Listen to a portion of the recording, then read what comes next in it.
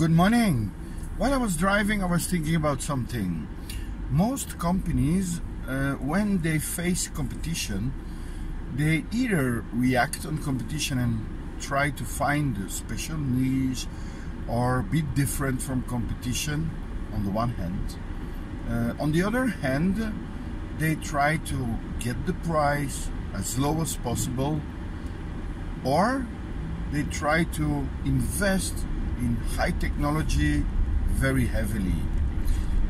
Unfortunately, looking at the competition is a reactive strategy.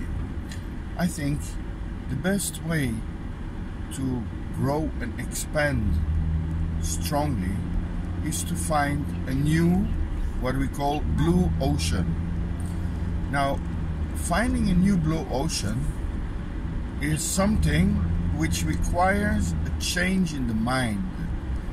Meaning, instead of looking at competition and trying to be different from your competitors, you should look at your customers and the whole line of your customers. Meaning, if you have an end customer and then an in-between customer, etc., you should look at the whole line of customers, what they really want on the one hand, and on the other hand, where you can be innovative.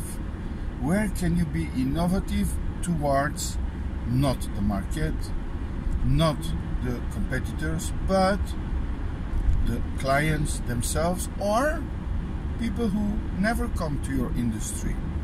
I would like to give you one example. There is many of them, but one example is Cirque du Soleil. Those guys, they did not invest heavily in animals, etc., which the whole industry of the circus was doing. However, they surveyed their clients and also those who did not go to circus, and what they would find there, what value those people who would not come to their industry would get. And they found out that the value of those people is to have a subject. So what they did, they mixed the two. They created in the circus a subject. That's one example of a correct and a successful blue ocean strategy. So please, instead of looking and reacting towards competitors, look at your clients. Find out. The worst you can do in marketing, and I'm sorry for the bad word, is mental masturbation, thinking you know without really knowing.